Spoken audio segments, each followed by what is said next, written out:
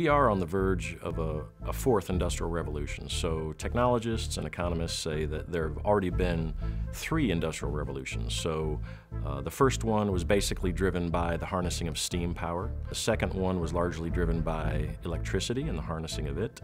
And the third industrial revolution was more or less driven by computers. The fourth industrial revolution that is upon us now is going to be characterized by the convergence of information technology, or IT, and operational technology, or OT.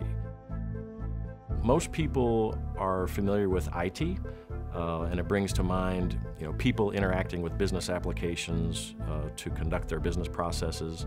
Operational technology, or OT, is the equipment and processes we put on the factory floor. So it's anywhere from an electronic widget like an electronic wrench or otherwise that we can get data from, all the way to major large robotic systems.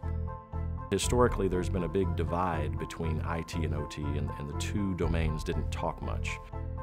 I think a good example of that is if you look at our wing assembly operation, for example. Right now, the technician has to go and get all the fasteners or collect all the fasteners that he needs. He sorts, cleans, promotes, and installs that hardware, and of course that's inefficient.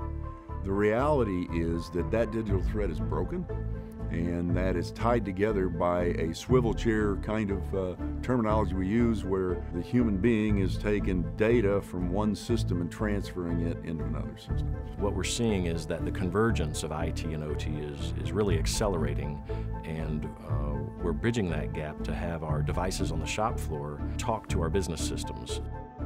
We're putting the digital hooks in place to connect to this overarching infrastructure, or next-gen manufacturing execution system, which is really our version, or our contribution to the Industry 4.0 initiative.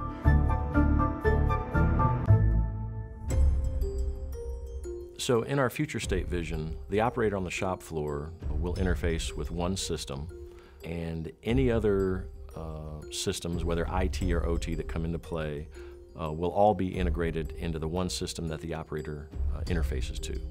So the whole process begins with a model-based definition with semantic or machine-readable, PMI, product and manufacturing information.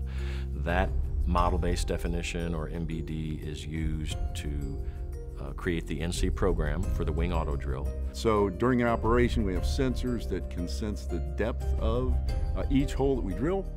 That completes the total information needed to know the hardware that goes in that hole or that fastener.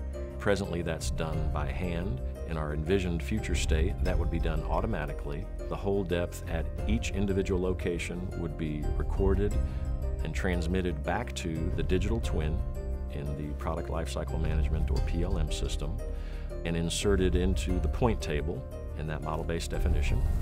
And then that serves as the basis for generating a pick list in the ERP, or Enterprise Resource Planning system.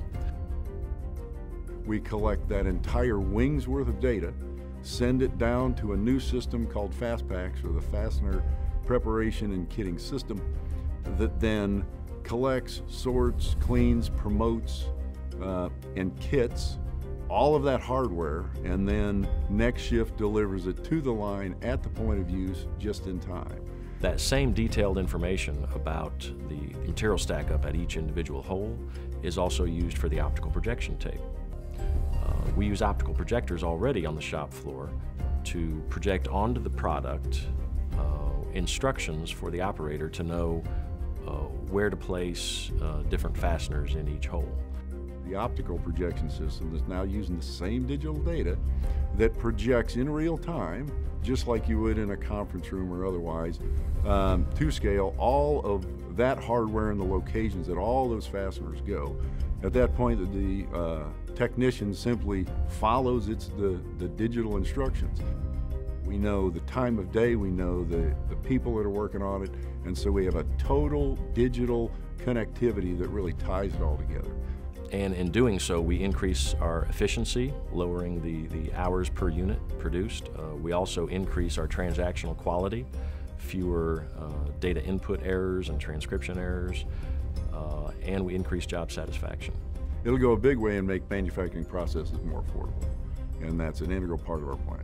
This is an industry-wide trend across all industries as well, not just aerospace and defense. Our major initiative is try to enable people to do what they do best and be able to automate those mundane, repetitive type processes that really soak their energy and make us less efficient. What we're engaged in right now in terms of better integrating our IT systems like ERP, PLM, and MES, as well as fleshing out our industrial Internet of Things architecture and then converging IT and OT is really exciting.